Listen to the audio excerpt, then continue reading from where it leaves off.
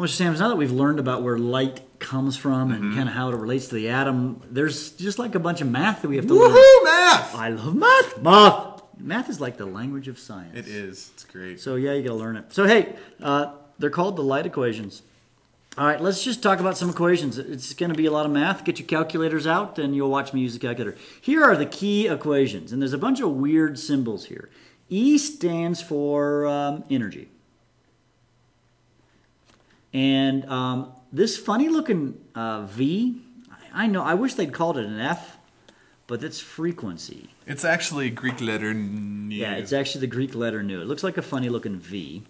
H is called Planck's constant. This was this Planck's equation, Max Planck. Planck's constant. I'll tell you what that is in a minute. And then C is the speed of light. And another Greek symbol is lambda, which is the wavelength. Yep. Now, a couple things before we move on. Frequency has to be in a unit of something of seconds to the minus seconds to the minus 1, or 1 over a second. 1 over seconds. It's also called hertz if you're interested. Wavelength has to be in meters. If you have it in any other unit, nanometers is particularly common, or whatever, have to turn it into kilometers, you meters must first. convert it into meter. And Planck's constant, and then energy will be in joules. All right, so those are the units. And we'll give you H here, H and C. Oh, here's H. Here's H. H is 6.626 times 10 to the minus 34th joule seconds. Okay, And so write that down, C, put it somewhere handy. just for fun, I don't think C is in the podcast. Okay. C is 3.0 times 10 to the 8th meters per second. That is the speed of light. It travels that fast, which is really fast. All right, so these are just things you need to write down and know. Yes, and then we're going to use them. Okay, so with the light equations, here's the light equations. We can also sort of resolve. If you kind of, the H's are here and here, and they will cancel. And so you can say that nu is equal to C over lambda. Or you can also take, if you cross multiply, V times lambda is equal to C. So there's lots of ways to do this, because you're going to be asked to solve for each of them a little bit differently. And for some reason, we have things weird are dancing. animations. Okay, so here is kind of the key. I want us to fill in this particular table. So if you know the number of joules, what's the wavelength, what's the frequency, and then also what's the color?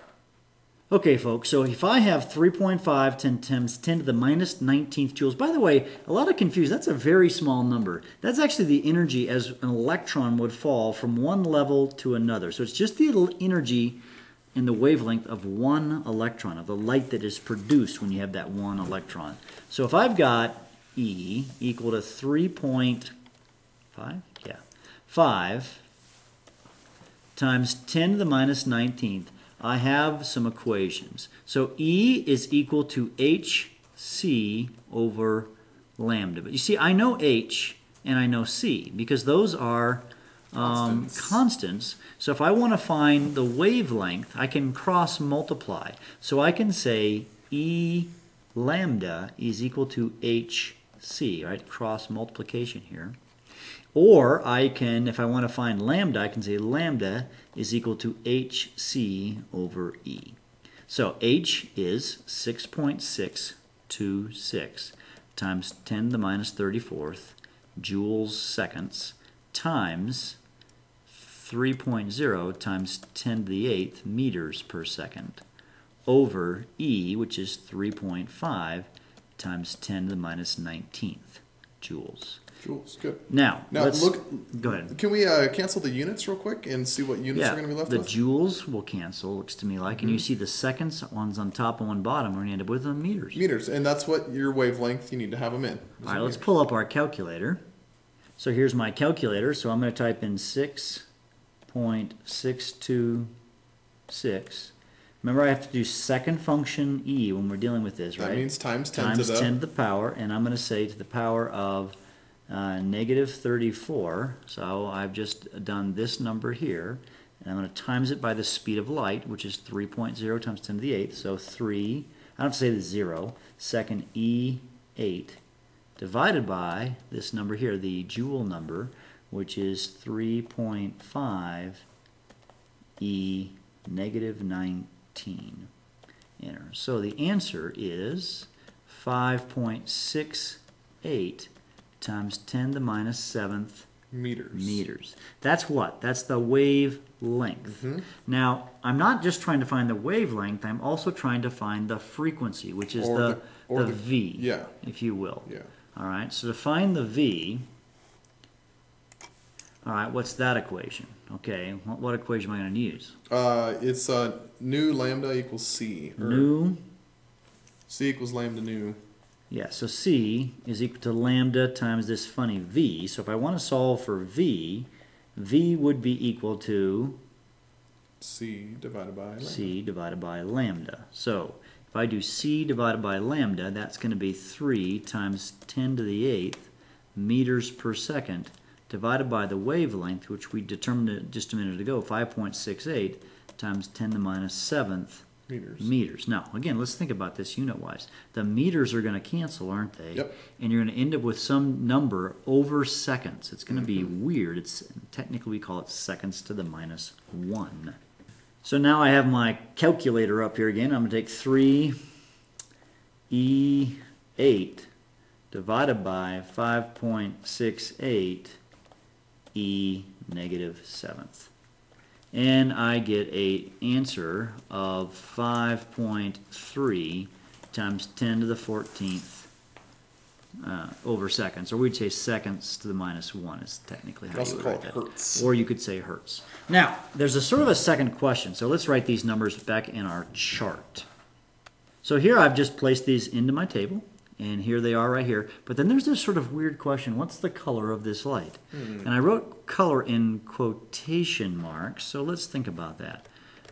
All right. So here is a table of the different things. And we've got the nanometers, centimeters. Well, we had it in meters. Yeah. And it was 5.68. It's a really tiny meter. It was 5.68 times 10 to the minus 7th meters. Now we've got it looks like we need, what are we going to do, Mr. Let's Sams? make it into nanometers, because if we're talking actual color, it's always going to be in nanometers. So if it's color, 5.68 times 10 to the minus 7th meters, we want to convert that to nanometers. Now using a conversion table, you can grab one somewhere. You can say that 1 meter is equal to 1 times 10 to the 9th, or 1 billion nanometers. The meters cancel, and you just move the place over 9 places, and you get 568 nanometers. All right. Now, let's go back to that let's chart. go back to this chart. Now, if we go back to the chart, 500 nanometers to 600, so it was 568. So here's about 550, 560. It's right in here. Greenish, I'm going yellowish. to call it green-yellow. So the color here is green/yellow. Now, if we were to get a number that was, let's say instead of like so many nanometers, we got 1 meter, well, then you would just quickly say, well, it's an FM radio wave. Or if you got, so you may need to convert to nanometers, but this is in centimeters. You're going to have to sort of figure that out, what color it is. Now, the reason I put the quotations around color is because the color varies based on, if it's like infrared, it's not really a color, it's just infrared. Well, let's do one more example, Mr. Sams. Right. Let's just do this last one. I think they got to get that. You've got to rearrange these equations, folks. Just plug and chug. Plug and chug. So that's what we're going to do. So we've got a frequency of 1.5 times 10 to the minus 13th. So we have a frequency of 1.5 times 10 to the 13th, positive 13th. So we also need to find energy and wavelength. So E is equal to H nu. Oh, well, this is going to be the easy one, Mr. Sams. So we get this is 6.626. times 10 to the minus 34th joules seconds times 1.5 times 10 to the 13th seconds to the minus 1. Because hertz and seconds to the minus 1, same thing. Yeah. So let's get the calculator out. So we'll take 6.626. Let me show you something, guys. It's E negative 34. Watch what I do. I'm going to push the stow button. And I'm going to say alpha, I'm going to choose H, and I'm going to push enter. Now every time I do alpha H, that number comes up. Ooh. And it's like saved. It's way super cool. So now all I could do is alpha H, I said pi. Alpha. You're getting the second, not alpha. Oh yeah. Alpha H.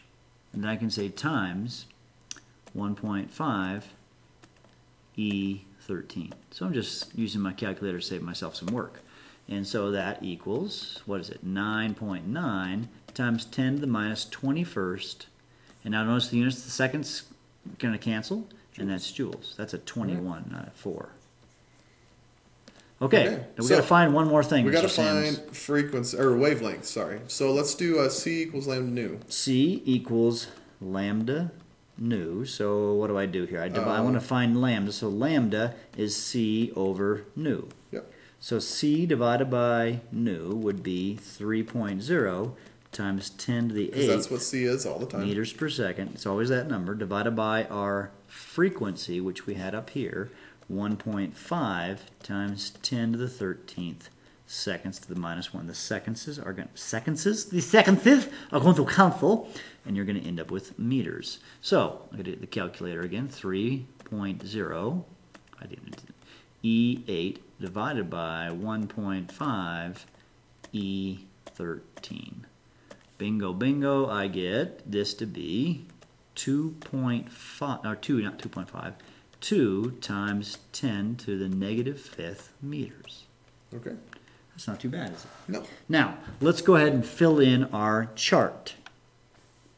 So here we have 2.0 times 10 minus 5 meters, and then our joules, and now we just need to find the color. So we have to look at the chart. Mm-hmm. Now, when we look at the chart, it's just best to kind of focus your eyes on the wavelength. Yeah. So the wavelength is kind of the key there. So if I say 2 times 10 to the minus 5, all right, 2 times 10 to the minus 5 meters. You know, if we multiply that by 1 billion, it's not going to help us out much. Not for the actual color, no. Yeah, but it kind of will, because it's going to give us something else. So let's go ahead and convert it to a... Okay, to nanometers. Yeah, to nanometers. So if I take, I need a blank screen, 2.0 times 10 to the minus 5 meters, I apply this same thing, 1 times 10 to the 9th nanometers in 1 meter. What do you get? 20,000? No, yes. So that gives us 20,000 nanometers. So if we go back to this chart, 20,000, here's 1,000 nanometers. Okay, so we're 20 times more than that. So we're down, looks like, infrared range? Yeah, it's going to be right in here. You know, a lot of the charts, guys, don't give you all these in nanometers except for these down here. Right. A lot of them give it just in meters. And so you just look up the power of 10 in meters. Yeah. So, and, I'll see if I can add that as a call out right here. And maybe that will help you do that. So, yeah. So there's other ways that these charts are done.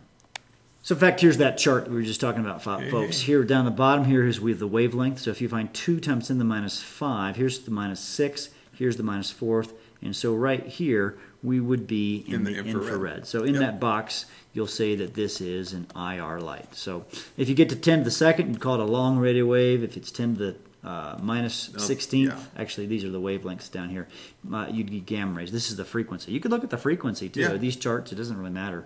They're the same thing. They're kind of related. So folks, that's it for this podcast. Hopefully that makes sense and you understand the math of the light equations. You guys, you really just need the 3 equations and plug in the things you know to find the thing you don't. And you note H and you know C. These are constants. Yep. All right, we'll see you. Bye. Bye-bye.